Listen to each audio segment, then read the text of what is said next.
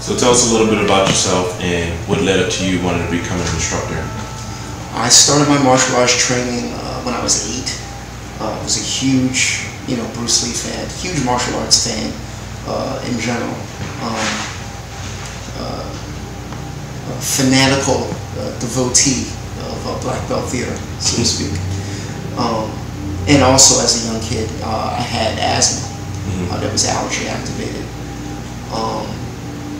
So my father thought it would be a good idea for me to get some martial arts training. He, being a martial artist himself, he had some judo training, he had some training in Aikido, which was a big part of him, putting me into an Aikido school. And within a couple of years of me training in Aikido, the asthma was not an issue for me anymore. And have continued to study martial arts ever since then. It's been a significant impact on my life, mentally, spiritually, physically. Have met great people, have had great experiences. And my motivation for deciding to be an instructor is that I want people to have an opportunity to get the same benefit from martial arts training that I got. And that was the impetus for me behind making a decision to become an instructor. Okay. From what I understand, you've done some rebranding lately. So what is behind Warrior Wisdom Martial Arts? The concept behind Warrior Wisdom Martial Arts, you kind of have to break it down into kind of 2 parts. First is the warrior part. For me, someone who is a warrior is someone who has mastered themselves. Someone who has consistently demonstrated certain qualities that are indicative of self-mastery. As far as their health, they have a certain level of energy and vitality. They demonstrate a certain degree of personal effectiveness. If they have goals in their lives, they're pretty able to get those goals accomplished. The quality of the relationships in their lives are positive. People that are included in their circle consider that relationship valuable. There is a type of knowledge that one can only get through experience. That knowledge I would describe as wisdom. So my objective as an instructor is to create an opportunity for you to have the experience of self-mastery and gain wisdom from that experience. Okay. So you gain wisdom in the process of becoming a warrior. In the process of gaining that self-mastery, you gain wisdom. So that's the concept behind Warrior Wisdom Martial Arts. Okay. Now, what makes it so unique in your method of training or of instruction? What makes it unique, at this point I've made a decision to focus primarily on private instruction and limiting the number of students that I have to really a handful, maybe 20 or so students tops, for a couple of reasons. One, I want to be able to cater specifically to the needs of my students on an individual basis, because everyone has a different learning style, a different way of approaching how they understand and perceive things. And I want to be able to, modify my instruction so that the student can most efficiently, achieve the goals that they want to achieve as far as their martial arts instruction. And in addition to that, with a small number of students and focusing on private instruction, I can maintain a certain level of quality as far as the instruction that the student is receiving. Okay. So I think that distinguishes us from the majority of martial arts schools. And not with any judgment, it's just, it's a different experience from going to a school, putting on a uniform and parroting the instructor for an hour, or getting some sort of cardio workout, which is great if that's what you're looking for. But this is a little bit different. Honestly, it requires a bit more of both me and the student, quite honestly. And that's pretty much what distinguishes us. So now, what systems do you currently teach now? Our primary curriculum is Wing Chun. Okay. We also teach edged weapons, swords, knives, 40 knives, 6-blade knives, staves, batons, any sort of impact weapon. Most of that knowledge is drawn from our Pacific Archipelago Combatives curriculum, which draws influence from our niece, Kali, Silat, a very pragmatic blend. We also teach modern unarmed combatives, which doesn't really adhere to any particular martial arts tradition, but really takes the approach of kind of reverse engineering any sort of situation that you might find yourself in from a self-defense perspective. If somebody pulls a knife on you, if somebody pulls a gun on you within arm's reach, any sort of modern self-defense scenario, we're going to look at what are the best techniques and tactics that you can train that would give you a good chance of diffusing and neutralizing those situations. We also teach some elements from Aikido, which is joint locks, controls, escapes, throws. This is good for people who are either professional security, professional law enforcement, where you need to be able to neutralize a situation without necessarily causing any sort of permanent physical injury. Okay. And these are the primary systems that we teach. Okay.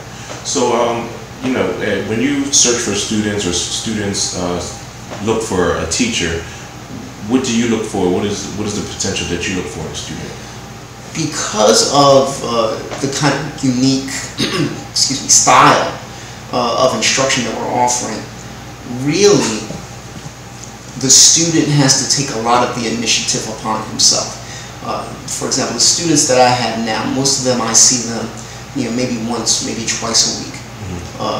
And it's hands-on personal instruction. But the success of the instruction really depends on the amount of study that the student is doing independently. Because I basically give you homework. I give you things to think about. I give you things to think about in a way that if you are able to internalize it and digest it, will change your nature. Okay. And then what happens is we build upon that. A lot of the skills, especially with the Wing Chun, depends on you having first-hand experience of certain types of energy, certain types of structure, certain types of movement that we cannot really convey to you just intellectually. Okay. So you come here, we spend some time together. I convey certain things to you, face to face, heart to heart, mind to mind. Mm-hmm. You spend some time with that material, and then when you come back, we build on that some more, and that process continues pretty much indefinitely. And that's pretty much the way it works. But if the student, for whatever reason, is not willing to do the work, for themselves, then it really limits how much I can teach them. Mm-hmm. It's kind of like, if you want to learn mathematics, if you wanted me to teach you calculus, it'd be kind of difficult for me to do that if you hadn't already put in the work learning your algebra, your trig, your geometry, even basic arithmetic. We can't have a discussion about calculus if you haven't already done that work. Mm-hmm. So it kind of works like that. Right.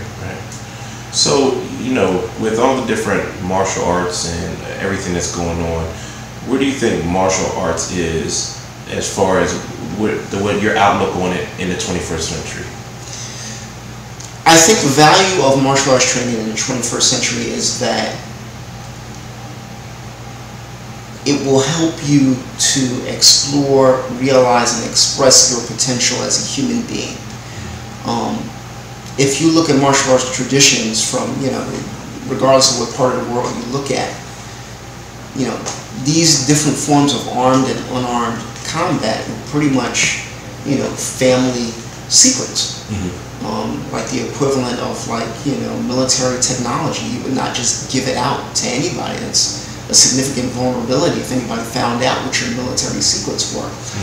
But in a time when you can take a drive down the street and buy a 38, it doesn't quite have the same level of seriousness that it once had. Right. So now the value of martial arts training. I mean, yeah, there's a value as far as being able to defend yourself. And you find a teacher, find an instructor, find a system that is going to help you within that realm, because that is important, but that is not of preeminent importance. Really, in my opinion, what is most important is something that is going to help you achieve mental and physical integration. Really, I think that's key. Realizing your potential and increasing your level of mental and physical integration. That, I think, is the most valuable aspect of martial arts training in the 21st century. Okay. Now, as an instructor, at your level with so much background and history, that you have, do you feel as though that you should continue to learn? Oh, absolutely. I think that's very important for a variety of reasons. There isn't any one system, that has all the answers to any particular, situation that you might find yourself in. As an instructor, you want to look for, what is the most holistic and congruent approach from a variety of systems that's going to help you fill in the gaps, for whatever the situation might be. As a student, and even instructors should consider themselves students, but you want to look at it in terms of kind of like the way you would pick a college major, a major and a minor. Figure out who you are as an individual, your mentality, your physicality, your capability, your personality type. Take those things in consideration and then think, okay, of the hundreds, if not thousands of systems out there, what is the system that is most congruent to who I am just as a person? Then, spend a significant amount of time making that system your foundation. And then once you've done that, honestly, I think it's an excellent idea to explore other systems. It will give you a different perspective on things that you've already learned, and also possibly enhance and broaden your skill set, which is always going to be a plus. And if you consider yourself, a professional instructor, I think it's of utmost importance to continue learning in order to keep your knowledge relevant. Things change. People don't fight the same way now that they fought, even 50 years ago. No, not at all. Yeah, so that's very important. All right, so with you rebranding is and offering so much. I mean, do you think you cover a lot of the bases of what somebody could have a base on, and also what they you offer more than just one style? So, do you think you cover most of the bases of what somebody could integrate into their other martial arts? Well, honestly, it really depends a lot on the student and what their goal is. They can decide they want to study one particular discipline formally and just stick to that. Or they might want to decide, I have this background, but I have these weaknesses. I don't have any weapons training.